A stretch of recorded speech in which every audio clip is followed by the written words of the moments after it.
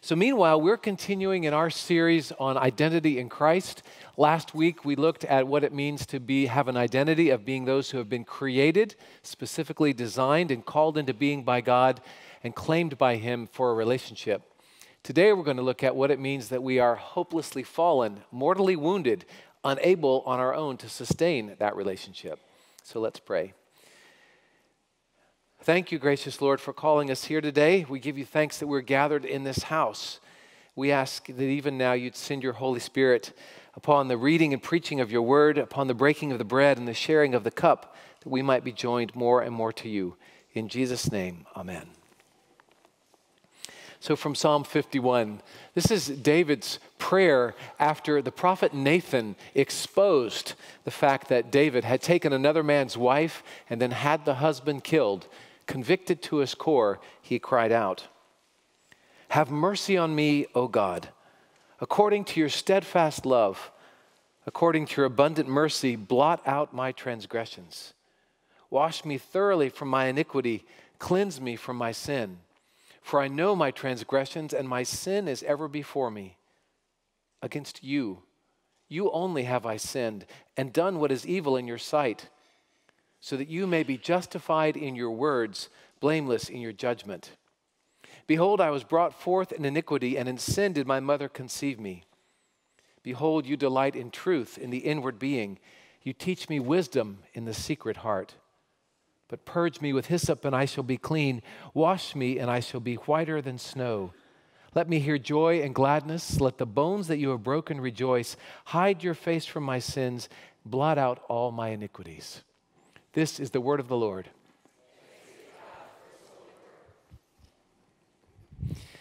Well, this past week we have been mourning the passing of Billy Graham.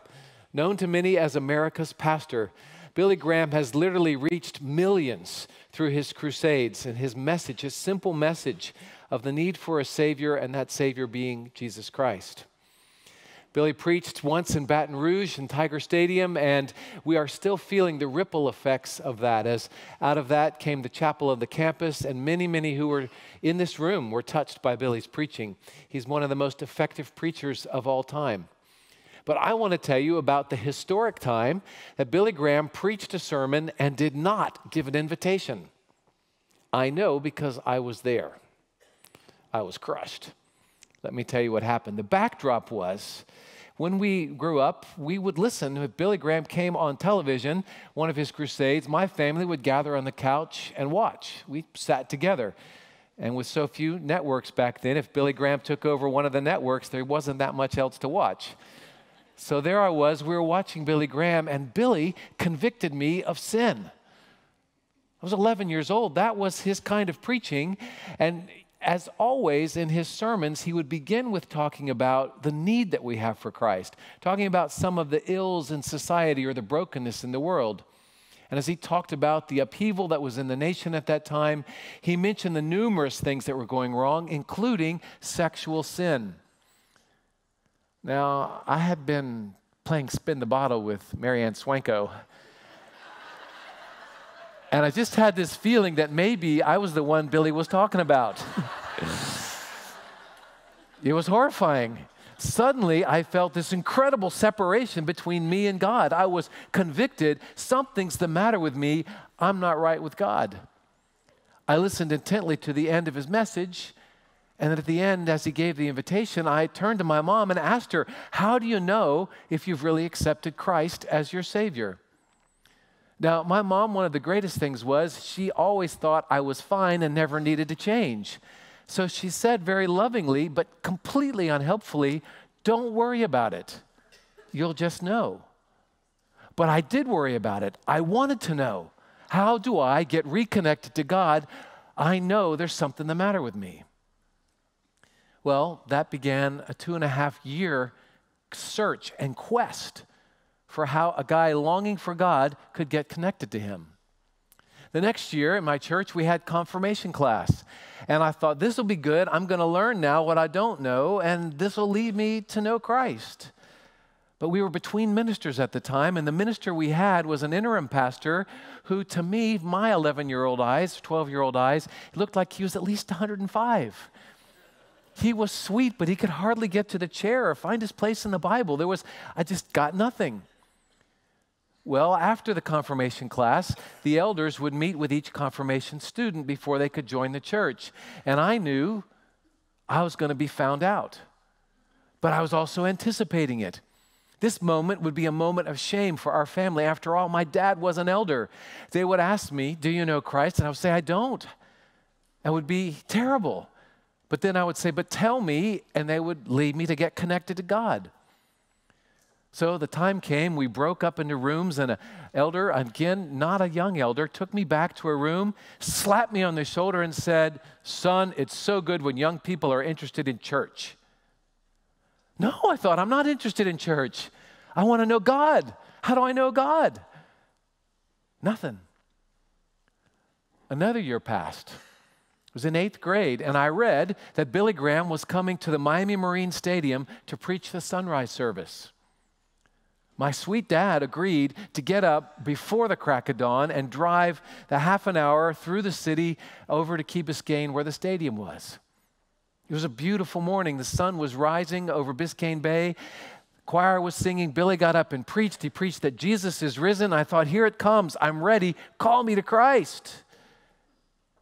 Billy sat down. Just sat down. It's like, what? I want to come just as I am. But nothing. I don't know if the organizers told him not to do it or what. Maybe it's the only time he didn't give an invitation. But that would take another 3.5 months of pretty intense spiritual questing before, thanks to some kids in my youth group and a camp counselor that gave an invitation, I would get connected to Christ. Now, upon further review, what I thought was such a heinous sin with Mary Ann Swanko, I'm not sure it was even a transgression, but it was symptomatic. It was a reveal of what's actually going on in every human heart. We know we're created for God. We know we're meant for a relationship with Him. We know we're not connected. We know there's something wrong with everything in the world, and that something wrong rises out of my own heart. I'm separated. I become conscious of that sin, and it creates in us a longing, a pining for connection, to know, how do I get over this sense that I'm just not right?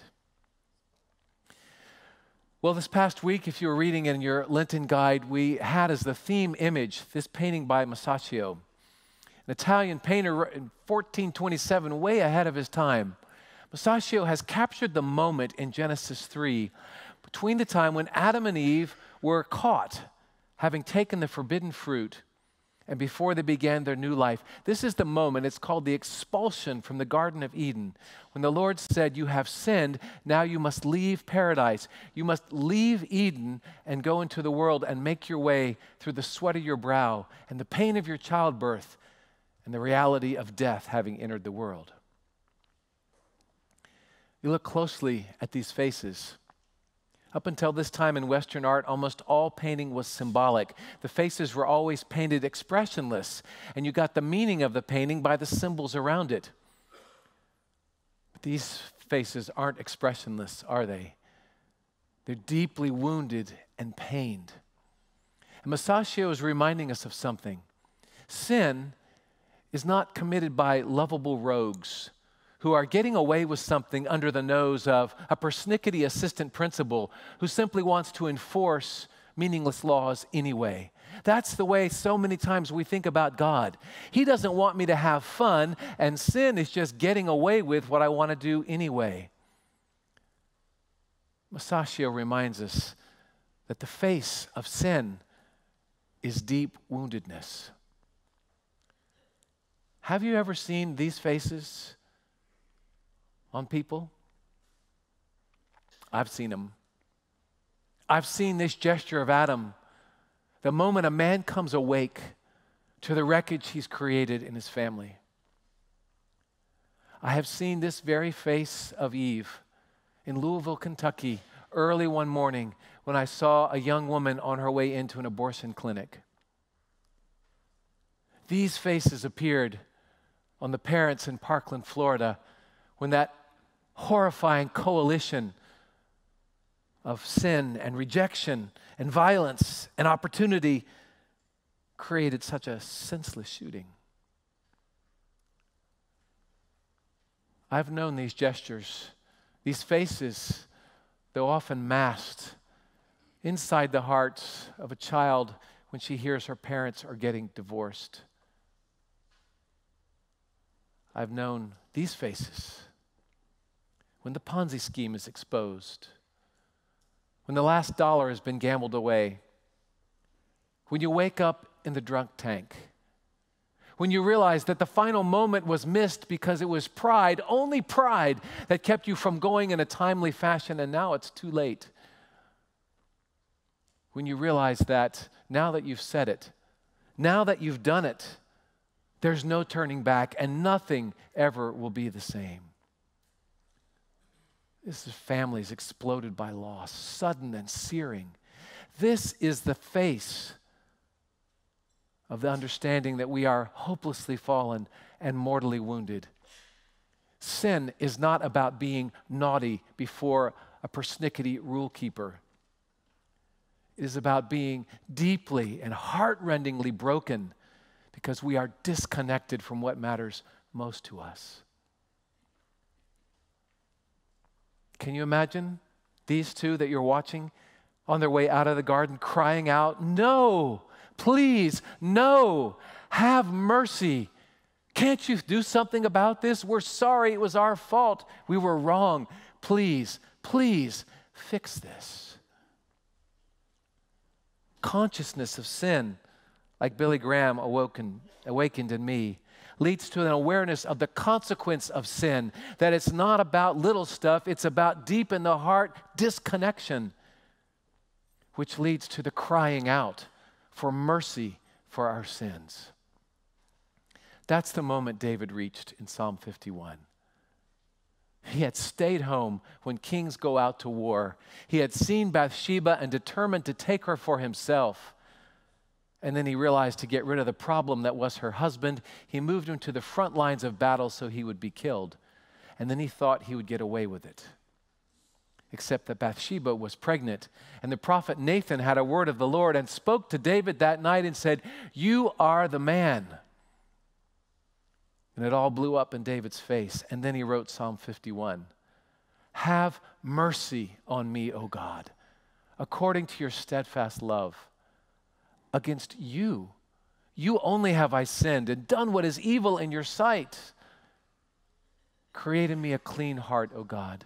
Renew a right spirit within me. Cast me not away from your presence. Don't expel me like our first parents from the Garden of Eden. Create a new heart in me."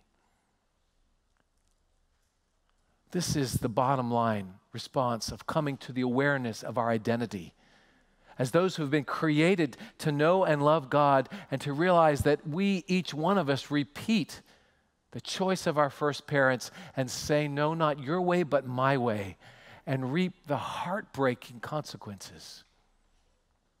We cry out in need of this mercy. That's not an easy word to accept. I would rather have a resume to present by which I can say, "Lord of all people, you should be pleased with me." I would rather enter a posture where I say, "Well, I may be bad, but at least I'm not like those. So if you're going to take any, you should at least include me." But the problem with failing to truth tell about the brokenness of sin in the human heart is that it means we're living our lives built on an illusion. I don't know how strongly or how better to communicate this, except to tell you it's so incredibly important. If we do not reckon with our identity as sinful, estranged people, we cannot build a foundation that lasts for our lives. Everything we do will be built on the house of cards that is the illusion of our own worthiness or the dismissal of others in contempt. Any system that doesn't reckon with the fact that there's something wrong with everything, beginning with my heart, cannot sustain the reality of human existence. It can't. Let me see if I can explain. If I don't own my sin, then I have to project something that covers up the deep loneliness and wound in my heart. I got to pretend that I am worthy, and I might spend a lot of effort going to that. Education, work achievements, accumulation of power, accumulation of money, accumulation of the beautiful family, appearances before others. It's exhausting to keep up the shell game that I have it all connected with God in my own strength and that I could survive any spotlight He might turn in on me. In fact, it generally leads to needing to push off against others, to stand away and say, well, at least I'm not that. At least I work for a living. At least I stayed home with my family. At least I go to church. At least I talk about God. At least I do good things in the community, and I'm not like them. It's a house of cards. It's totally isolating. Jesus knew that. He told a parable based on Psalm 51 and David's prayer in Luke 18, that those who trusted in their own righteousness might no longer do so. He said there were two guys, a Pharisee and a tax collector. Now, before Jesus, these were the white hats, the good guys. These were the ones who were religious, who were socially acceptable, who were seeking God's kingdom, who were following the law. They were the kind of people you would like to be with. The tax collectors were the despicable ones, the cheats, the betrayers, the socially unacceptable, the dirty, the compromised. Two guys, says Jesus, they both wanted to pray. One went and stood away from other people, and he looked up to heaven and he said, "Oh God, I thank you, not for your mercies, but that I am not like other people. Thank you that I'm not an extortioner. I'm not an adulterer. I'm not a deceiver. I'm not even like that tax collector. After all, I tithe. I go to church. I do good works." There he stood in the isolation of his pretend goodness, while the tax collector wouldn't even stand near the other people or look up to heaven, but instead beat his breast and said, "God, have mercy on me, a sinner." That one, I tell you, said Jesus, went home justified.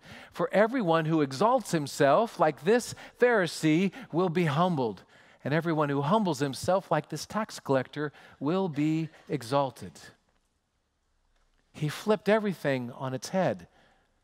Now, the brilliance of Jesus is that he tells this story as something that happened once upon a time. Two guys went up to pray, but then he flips it on his audience and says, and right now, in the present moment, continuingly, the one who exalts himself is going to be humbled. But the one who is continuously realizing sinfulness, brokenness, and neediness, that one will be exalted. It's not one and done with Jesus. I got it all taken care of at Billy Graham. I'm fine. No. It's moment by moment, keeping the line in to the reality that I am broken, that I am estranged from God, reliant solely on His present continuing mercy. This past week, I invited you all to say the Jesus prayer during your readings. The Jesus prayer is based on Luke 18 and this parable, which is also based on Psalm 51. It's thoroughly scriptural, but it's written in such a beautiful rhythm. Lord Jesus Christ, Son of God, have mercy on me, a sinner. It's what the spiritual gurus call a breath prayer. It moves in the cadence of breathing. Lord Jesus Christ, breathe. Son of God, breathe. Have mercy on me, breathe, a sinner. It's meant to speak who Jesus is. He's the Lord Jesus Christ, the Son of God, and who I am, a sinner, and then to pray that the two would be brought together. Have mercy on me. It's meant to acknowledge the reality of my sin and the reality of God's holiness and mercifulness and bring them together.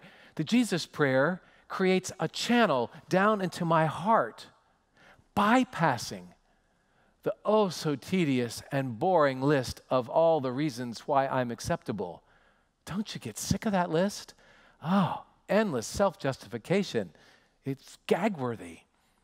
The Jesus prayer bypasses all of that and sends a line straight into my heart where I know that I am not right and need a Savior.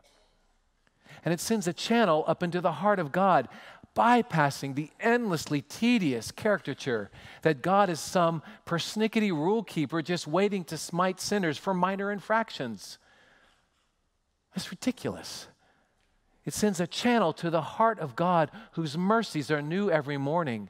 And opening that channel, it cries out, Lord Jesus Christ, merciful one, have mercy on me, a sinner. It is the connecting prayer. I urged you to say this prayer aloud 10 times. A lot of you did it, and so that's powerful. Yes, it is. It's not the way Presbyterians usually pray, but it's super powerful. You can say it at night in the small hours. You can get in a rhythm of repeating it while walking. But the key is to lose self-consciousness and tumble into the reality of the merciful God and the sinful human being who are brought together as we cry out for God to have mercy. Next week, I'm going to try to explain to you why this works, how it is that our God loves us so much that He identified fully with us in our condition as sinners in order to switch identities and give us His identity as Son of God and Righteous One. We're going to delve deeply into that mystery, and I don't know how to more strongly urge you, don't not read this week. Don't not go to your small group. Don't not come to church. It is the most important thing I could tell you.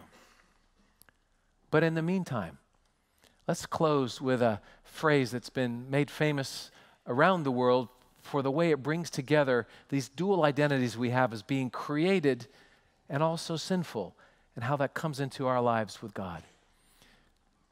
The truth is, at the very same time, you and I are more sinful than we can ever know. And at the same time, more loved than we can ever imagine. Beloved, sail straight into your identity as sinners claimed by God. Amen. O Lord Jesus Christ, Son of God, have mercy on us, sinners. We thank you that you are absolutely rigorous in your evaluation of us because you have something so much more to offer us than our resumes. Come and speak to us your mercy. May you be known as the bread is broken and the cup is shared. Amen.